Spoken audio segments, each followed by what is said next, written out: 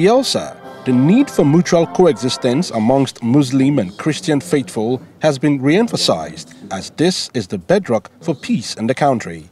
This forms the overwhelming theme when Governor Douye Diri played host to Muslim leaders to a banquet in Yenagoa to celebrate the Eid El Fitr.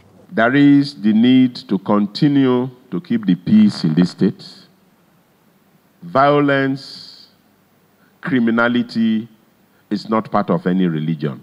Let us be peaceful so that these things we can remove our hands from it. These issues of banditry, kidnapping, armed robbery, Boko Haram, the likes of it, they are uncalled for. Meanwhile, in Edo State, Governor Godwin Obaseki has appealed to politicians, religious and traditional leaders across the nation not to do anything capable of breaching the peace and unity of the country. The governor made the appeal when he received Muslim faithful as part of activities to mark the Eid El Fitr. Who benefits when there's disaffection? What is going on today that has not happened in the world before or in Nigeria before?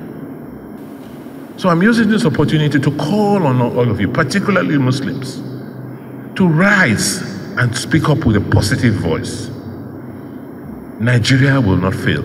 From Imo State, Governor Hope Uzodinma hosted Muslim faithful to a banquet to celebrate the Eid El Fitr. Earlier in the morning, Muslims gathered in their numbers at the Central Mosque, Shell Camp Owerri, to join other faithful to mark this year's celebration despite the rising insecurity in the state. Anything that is not about peace,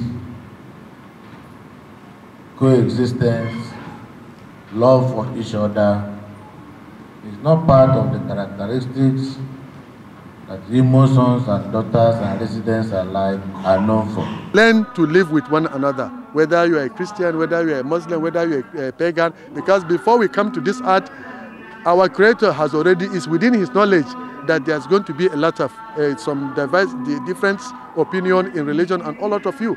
But the most important thing is for us to live together as one, as human beings.